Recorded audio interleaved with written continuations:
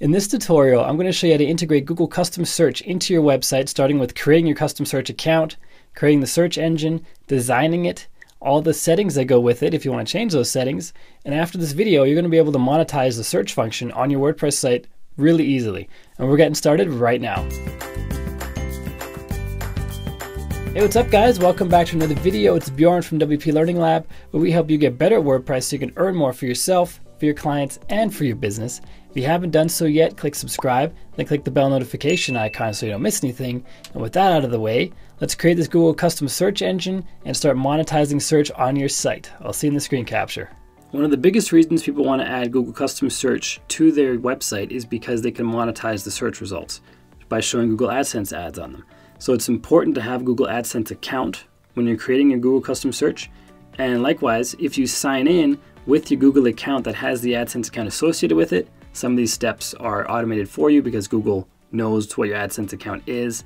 If you don't do it that way, a couple extra steps, no big deal though. If you don't have an Adsense account yet, to show you how to apply for one, whether or not you're approved will be dependent on Google and whatever they decide. It's entirely out of our hands, but hopefully they do approve you. And if you already have one, that's great. So to add this search engine to your site, first thing we have to do is sign in on cse.google.com. Click on sign in right here.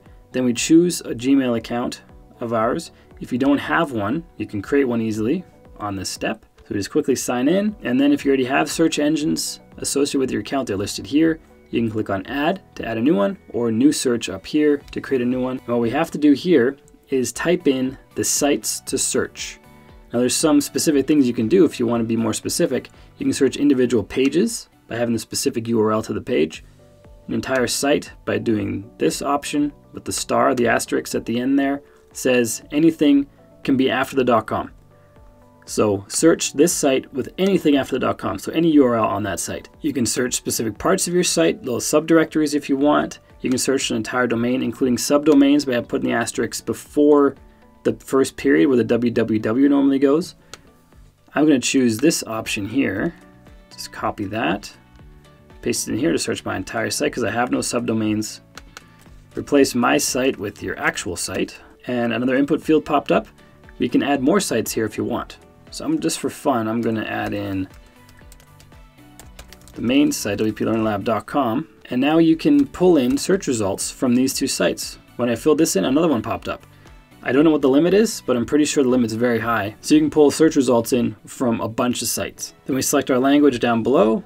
We also have to name the search engine. And then there are advanced options which allow you to restrict what search results are pulled in based on schema.org types.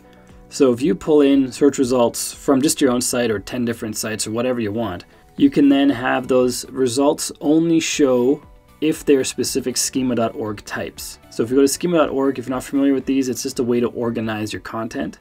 Go to schemas, show the full list, and this is all the different ways to organize content.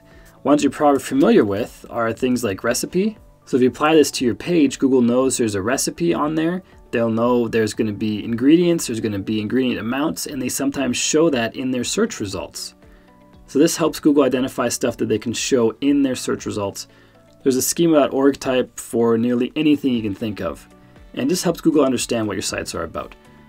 And the Google Search Console can help you a lot in applying these schema.org types to your site, and I'm going to create a tutorial for that as well because it's important stuff. But that's an advanced option here. If you want to use that, go for it. If you don't, you can skip it. Then click on Create at the bottom. And now we have our new search engine. Flying robot down here, awesome. We can click on Get Code to install this on our site. There's a couple ways you can install this. You can do it on a page in your WordPress site or even in a post if you want, or you can have a separate template that you can create that will have just the search engine in it if you want. It's up to you how you do it. But all you have to do is copy this code, and it says here, paste it into a div element inside the body section, which is a regular post and page and their content. So if we head back to our WordPress site, add a new page, I'm going to call this search this site, and then paste in the code, click on publish. Now we view this page, and it takes a second or two. There it is right there. We have some CSS conflict issues, obviously, which will be fixed with CSS, but there's something in this theme that's causing the search bar and button to look kind of hokey.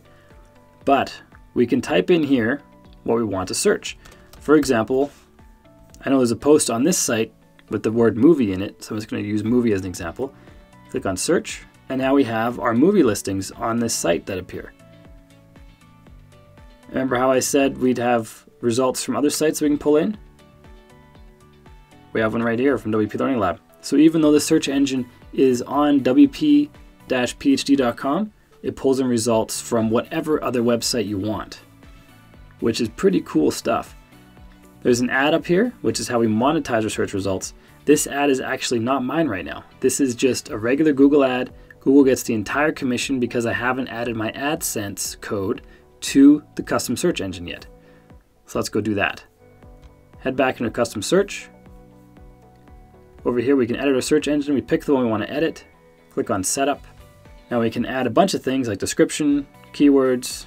We'll get to this in a second actually.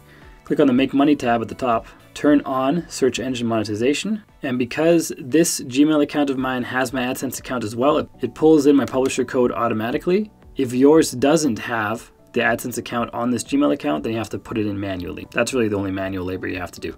If we go back to the Basics tab, these keywords are important when you're pulling information in from other sites. So you can restrict or refine your search results based on keywords, which is pretty handy. We're on the free edition with no ads because that's the only edition available these days. There used to be a paid one, but as of April 2017, they got rid of the paid option. You can turn on image search if you want, speech input if you want. The language, this probably auto-detects your language based on your IP. Advanced section, you can have transliteration, search engine encoding. Probably don't need the advanced stuff. You can add more sites to search from or less. You can delete them if you want. Just click the checkbox, press delete. You can use a filter. In this field right here, you would add in things that the search results URLs should contain to be included in your search. Maybe you have a business site and you want to include business articles from Forbes.com, but you don't want to include the gaming articles they have on there. So then you find something in the URL, usually a category in the URL, you input that here, and then it will apply that filter. So only if that is in the URL will it show up in your search results, which is pretty handy, or it can be anyway, depending on your situation. And then again, we have the restrict pages down here with schema.org. We can submit this for indexing and remove a request via Google Search Console. So if you have Google Search Console, you can link these two together and they can show you tips to make it easier and better to use the search engine on your site. On the admin tab, we have some basic admin stuff where you can define users to be able to add and remove sites. On the advanced tab, we can further refine which sites are included and not included by using these options here. In our look and feel, we can define a little bit how our results look and feel. So we can have a two-page layout. So you display a search box on one page, and then the search results appear on another one. Let's say we want to replace this search box over here.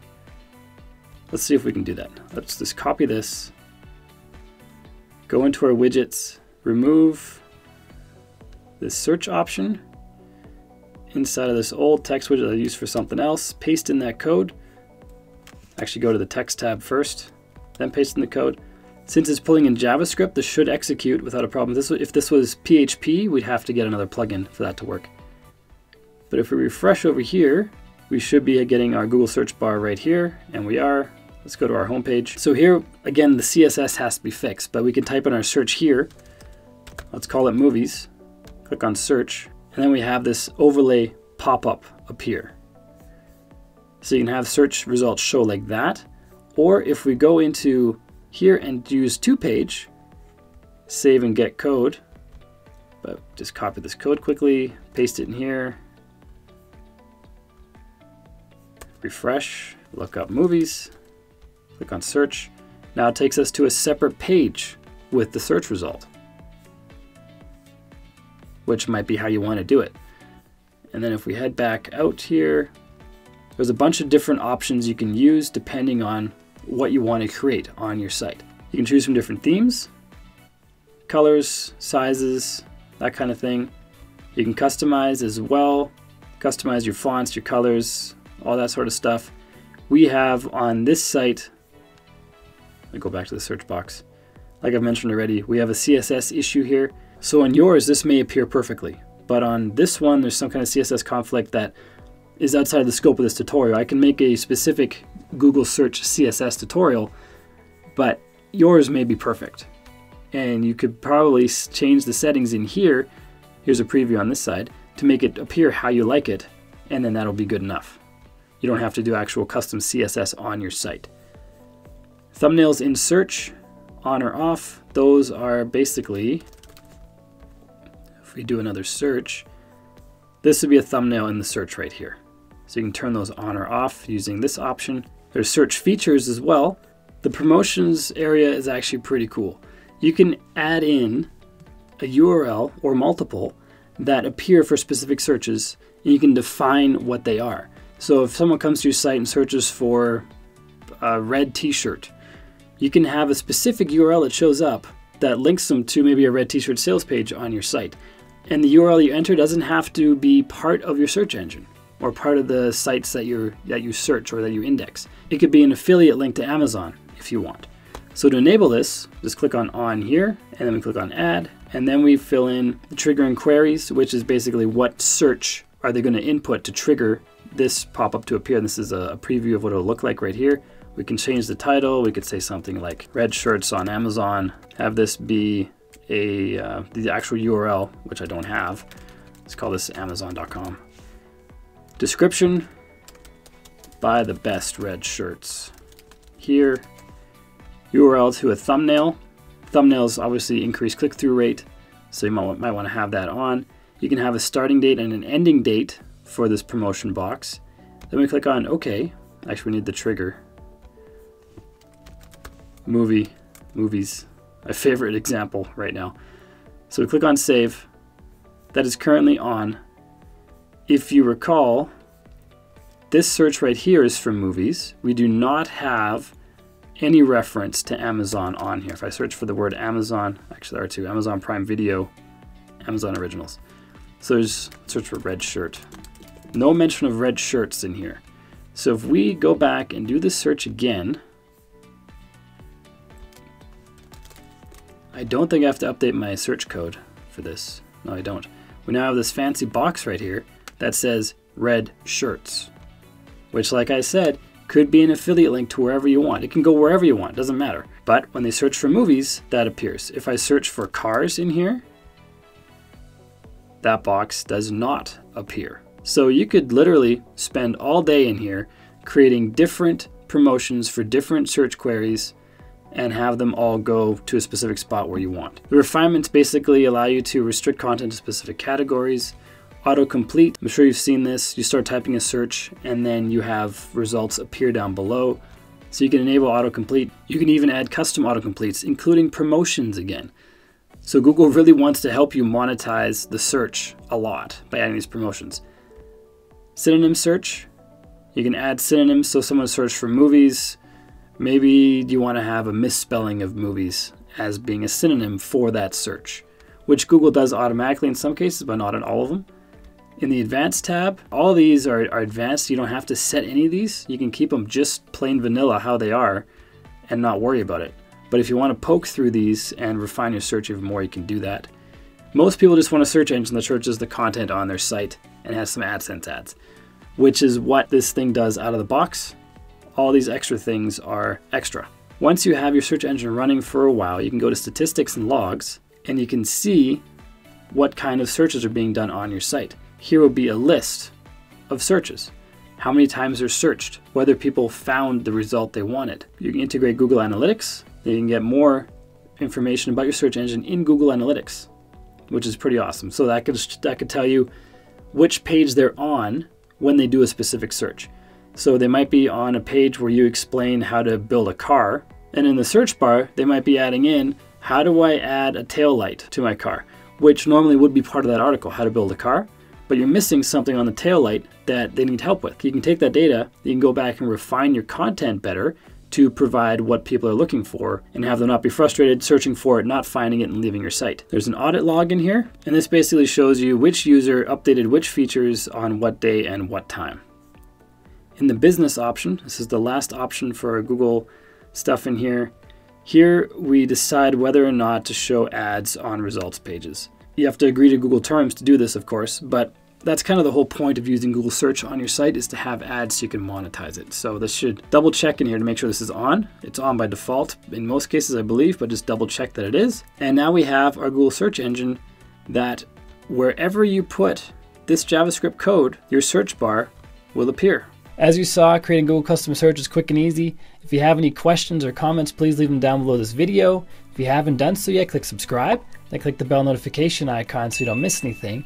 And next up is clicking one of these videos that popped up on the right hand side so you can get even better at WordPress. And until next time, keep crushing it, and I will see you in the next video.